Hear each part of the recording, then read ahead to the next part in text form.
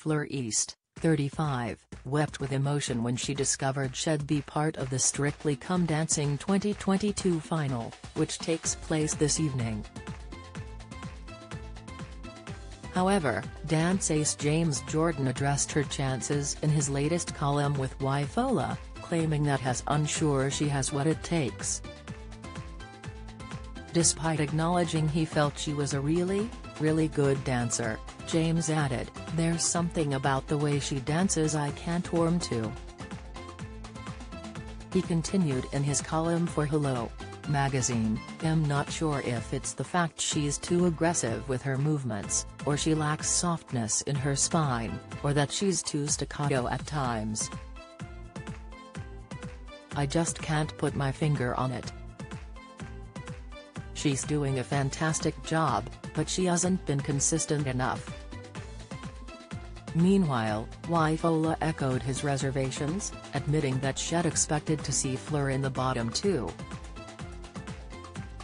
Throughout the competition, the former X Factor star has desperately clung on in the hopes of reaching the final.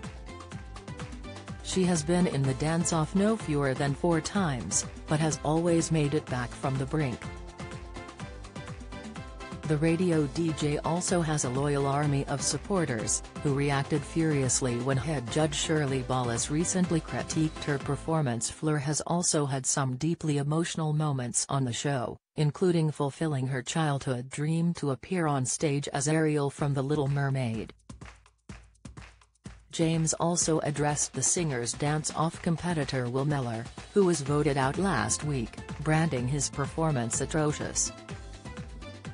"His gape work was so bad I would have got rid of it from the choreography if he was my dancer," the pro continued in his column. Meanwhile, he wrote a scathing criticism of Will's Couples Choice performance on Twitter, declaring it dad dancing. Ola retorted that there was nothing wrong with dad dancing, reminding him that he himself was a father, too. James then conceded that he didn't believe he could have done a better job than Will himself on that particular dance, even as a seasoned professional. Meanwhile, Fleur remains in the competition and will be hoping to win the trophy in her father's memory, after he tragically died back in 2020 during the lockdown. Malcolm, who suffered a heart attack, had been a passionate follower of the show. The Saturday Night Takeaway star previously marked the March 21st anniversary of her father's death with a speech on Instagram explaining how much had meant to her. "It still just doesn't feel real.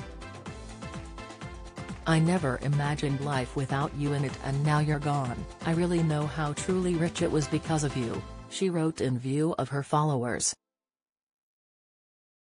"What an incredible father you were. I am so blessed to have had your love, your guidance and your experience to learn and grow from. My #1 fan who taught me how to be an independent, confident woman, and I will live my life making you proud." With everything left to play for, fans can tune in tonight to see who will be the triumphant winner of the much-coveted Glitterball Trophy.